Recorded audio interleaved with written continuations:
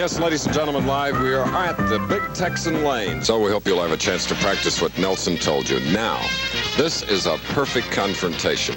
Live from Houston, Texas, the US Open Championship one-game head-to-head match. Mark Roth against Marshall Holman. Couldn't script it any better, Bo.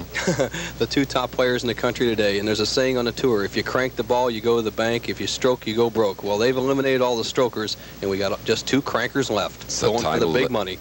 Title they want. There he goes. He's at 18 strikes in 2 games. He comes up with a 1 in the first frame. And now a look at Mark Roth looking for his first major title.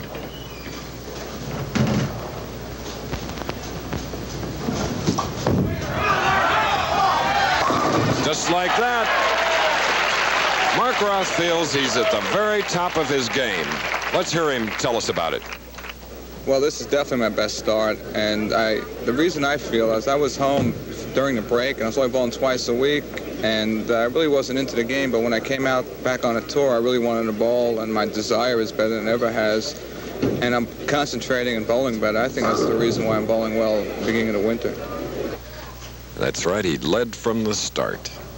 This man, match all even after 1 frame. Now he's on the left lane. Went over to get a piece of tape in between frames, tighten that thumb hole.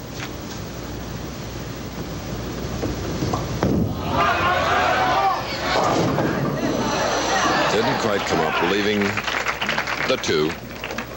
The feel the player's trying to go for is where the thumb hole and the finger holes are fairly tight, and they don't have to squeeze the ball. There, Mark Roth hung the thumb a little bit, and you see the ball break late, leaving the 2-8, and the pin rolls around, knocks out the 8 pin, makes it a much easier spare.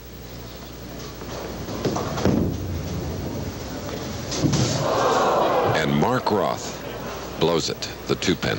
He wouldn't have got either one of them, so it didn't make any difference what stood up. Erratic Mark Roth here just didn't.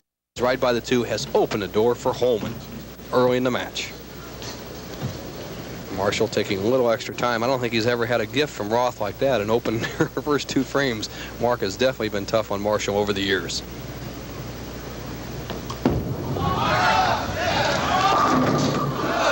All but the 10 pin on the right lane for Marshall Holman, who has won 2 games up to now. And I know what's going through his mind, Chris. I would have carried that against anybody but Mark. Marshall with the spare will lead by 12.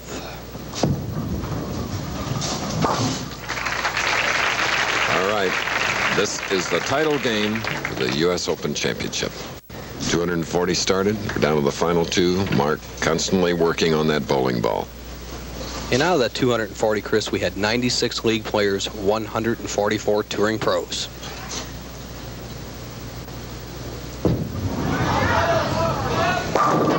Oh, his release so smooth.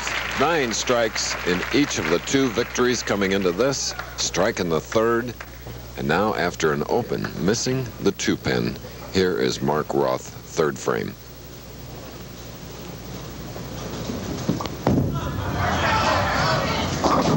Did not come up. Now the 2-8. Let's see how he shoots this. He just went flying by the 2 pin last time. He has to have some bad thoughts running through his mind. He's not getting out of the thumb hole very well, and that's probably the thing that hurts good bowlers the most, an uncomfortable feel on the ball. Then again, he also missed his spare the last time he had a shot at it.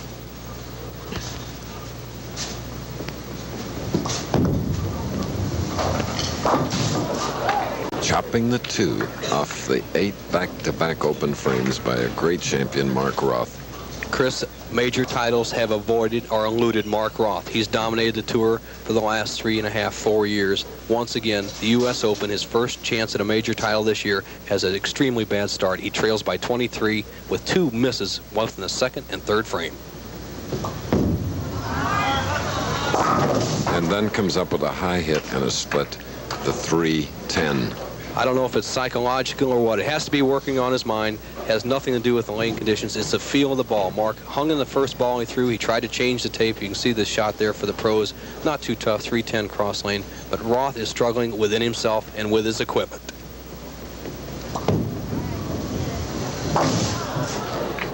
So now 3 open frames, a 34 pin lead held by Marshall Holman in a row. And there's one that slid by, leading the bucket on the right lane.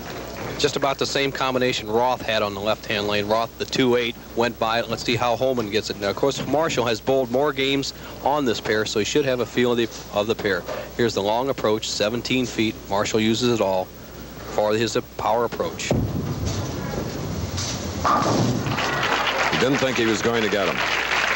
He actually got saved by the 4-pin. That's the same place that Roth hit on a 2-8 combination, but the ball hit the 2-pin, the 4-pin, then deflected into the 8.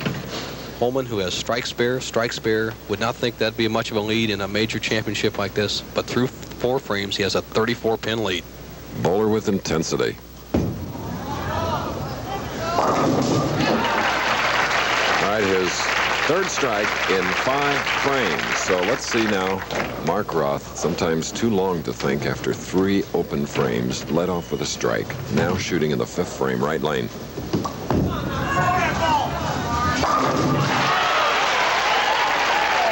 It's more like it. The crowd was almost completely silent after Roth opened for the 3rd time in a row in the 4th frame, but he started taking a little more time, as you noticed on the approach with that one, Chris. Starts setting himself, starting using a little concentration, not bowling with just complete low momentum. He's got his thumb hole right. Look, he's taking his time now. Watch him come back. All right, a double after 3 open frames for Mark Roth. 24-pin lead held by Marshall Holman. He has a strike up, shooting in the 6th frame. The final match live from Big Texan Lanes in Houston.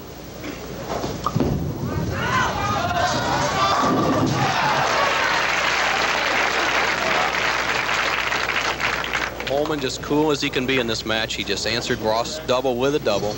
Taking a little extra time. Marshall's calling for a re-rack. He's entitled to 1 a game. Wants to settle the match down, get it in perspective. He leads by 34.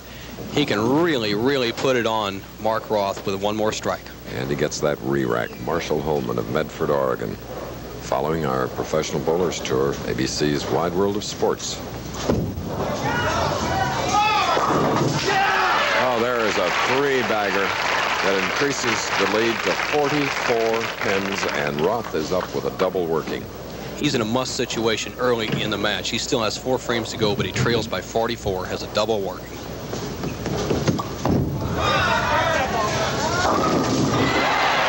in a row for Mark Roth. If you just joined us, he opened with a strike, 3 open frames, then 3 strikes in a row.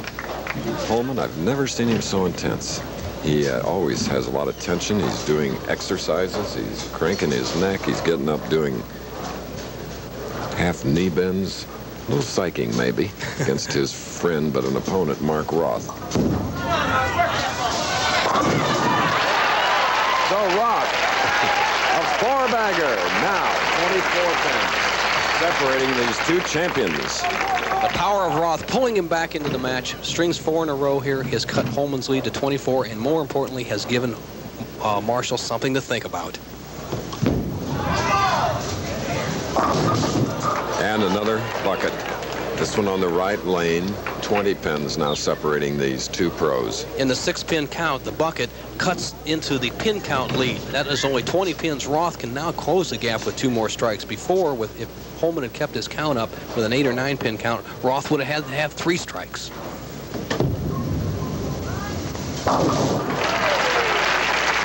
Well, he's shown you twice and in 2 different ways how to cover the 2, 4, 5, 8.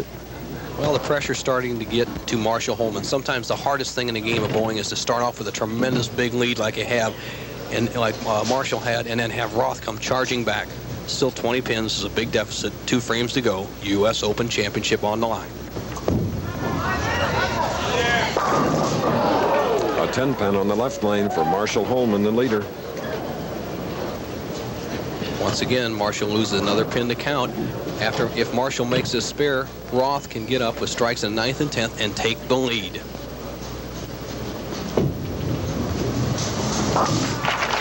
Mark Roth was in the finals of a previous United States Open, 76 at Grand Prairie, Texas. It was won by Paul Mosier, and our colleague Nelson Burton Jr. won it in 78, Petraglia 77, Joe Berardi 79. Coming up high, leaving the 3-6. And really a crucial shot to push the pressure on Holman. Roth just absolutely has not getting out of the ball well at all, Chris. His follow-through was so short that time. We'll have to ask him afterwards what the problem was, but I believe it's his thumb hole. When you lose the thumb hole feel, you don't have that smooth, even stroke and that good wrist action. While Marshall was checking the official score sheet held by Harry Golden and Frank Esposito, Roth was marking with a spare in that foundation frame. Chris, Mark Roth must double in the 10th to force Holman to mark. Nothing that Roth can do can shut out Holman, but if he doesn't strike here, Holman will be the winner.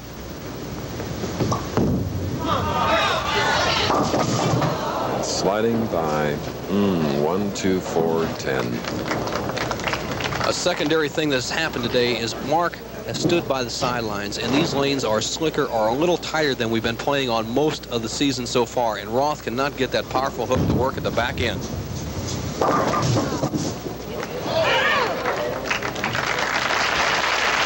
it's a 179 for Mark Roth. Holman is up, stroking in a hurry. It's a high hit, leaving the 369.10 on the right lane. But it's all over. Roth with a disastrous game, 179, 4 open frames. Can never recall Mark having such a poor game on national television. There has to be a reason. It's funny it happened in a major tournament. Holman opening the 10th is still secondary, has a 200 game and a US Open championship.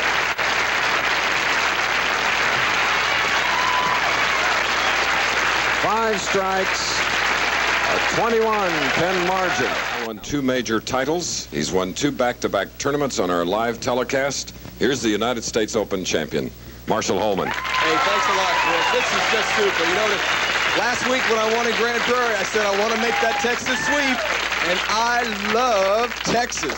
This is just great. I can't believe it. You know, after last year being on the bench for those 10 weeks, now coming back, I'm in great form, and well, it's like a new life, you know. It's just a new beginning for me. You seem more pumped up today than I've ever seen you. Well, I am pumped up, although I've got a new strategy that I'm not... Well, I'm trying to keep my emotions a little more tame towards the start of the match. I'd like to thank Pete Couture, who's a fellow pro. He's the one who told me about that, and it really helped out a lot. It keep my emotions level, and then when I really need to make the shots, pump up for the big ones. What can you say to the great champion you defeated here today, Mark Roth? I can only say that I have been in the position leading the tournament by 400 or 500 pins, only to lose in the TV match. It really isn't a fair and equitable way to decide a professional bowling tournament, but it is our way, and we live with it, and Mark has to live with it. And Mark Roth is the greatest. He's my partner. I'd like to bowl all doubles tournaments with this man because he's the greatest. All right, very well said. And Mark, while you have a chance to think about what you want to say, I know it's hard. Here's $11,000 runner-up in the United States Open. Well, Marshall bowled good today. He made some great shots when he needed them, and I didn't make any. I just was out to lunch today. I had trouble, but I'd like to thank the Bowling Proprietors Association of America for hosting this tournament, and I'd like to see him back next year, too. Is that a class guy, ladies and gentlemen? It certainly is. Mark Roth has all the class in the world, and I'd also like to ditto that and thank the bowling proprietors and everybody here in the Houston area. It's really been a memorable week, and it's one I definitely won't forget for many, many, many years. It's one you'll remember, too, for a long time, Mark. Oh, yeah, definitely. I've never seen you 3 opens in a row. No, that's the first time this week. He's kidding. Not 3 times bowler of the year in as many years. Mark, I guess you'll be going to St. Louis. I'm going to go home for a day or 2, then go straight to St. Louis. Well, bring Jackie. That might bring you some better luck. I hope so. Okay, Mark Roth, let's hear it for him. Nelson Burton Jr., come here. Nelson is a 1978 United States Open champion. And, Bo, I want you to take care of the presentation here with Mr. Lacey. Well, Mark, congratulations. Marshall, congratulations. Mr. Lacey, you have a great tournament, and you have a great champion. Well, thank you very much. And on behalf of the Bowling Proprietors Association of America and our 4,100 members, I would like to congratulate you and give you this check for $21,000. Thank you. Thank you very much, Mr. Lacey.